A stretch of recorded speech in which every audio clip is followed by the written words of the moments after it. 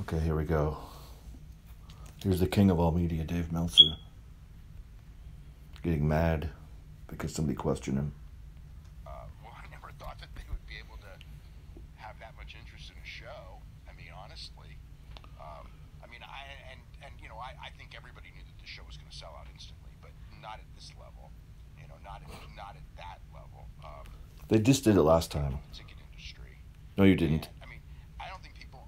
There are people who do. Anyone who actually pays attention does. So he's better than everybody else because he pays attention. But there's a lot of people who I don't think get it, or like Joey Numbers doesn't get it. You don't get it. Because now he's going to make up his bullshit claim. And maybe some do and just, I'm threatened by it. It's weird. It's been a. It's just weird that people question me. Don't take whatever I say as gospel, because I've been lying for 30 years about shit. 15-minute sellout with all those people trying to get tickets that were unable to.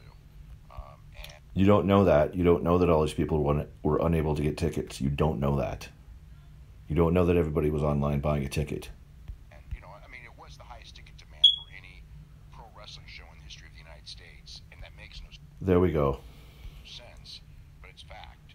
And why? Because you say so? How do you possibly know that? You can't possibly know that. The ever-increasing technology of the internet, you can't possibly say, this day right here was the most demand ever of any wrestling show on a 12,000-seat arena in Chicago. WrestleMania sold out in 1 minute before. And they've had 60,000-seat stadiums.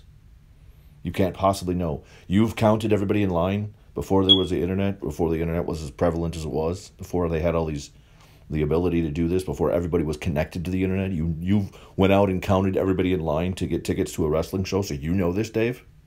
It's complete bullshit. You can't possibly make that claim. actually, that fact, I think that's the fact that gets people so mad. Because you're a liar. I don't know if mad is the word. Weird is definitely the word. He's so mad that people question him. I guess that's a big surprise reaction. That's fact, and See, he's mad. weirded out by it. People are weirded out. There's never been a show that had that many people want tickets. You can't know that. I'm not saying that.